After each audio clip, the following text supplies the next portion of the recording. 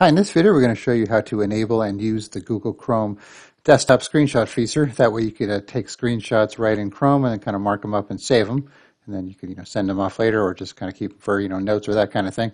It's similar to the Windows snipping tool, which you might have used before, which you could kind of do screenshots of wherever you are on your computer, not just in Chrome. So to enable this, you got to open Chrome and you got to go to the flags by typing in Chrome flags. And then you could just search for screenshot.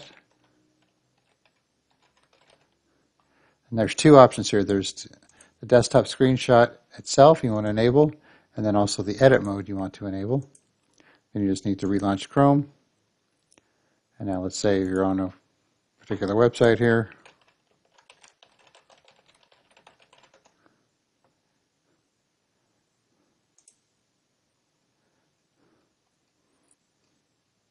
So let's say we wanted to take a picture of this. You go up to your little share icon here. Then you'll have a screenshot option. Then your screen will go a little gray and you have a little X here. And then you could drag and draw a box around it.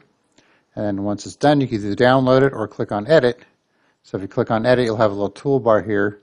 You can mark things up if you want to do that kind of thing and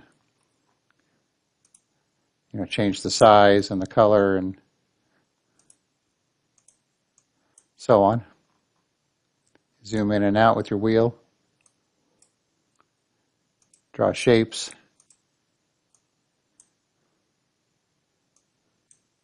Insert emojis.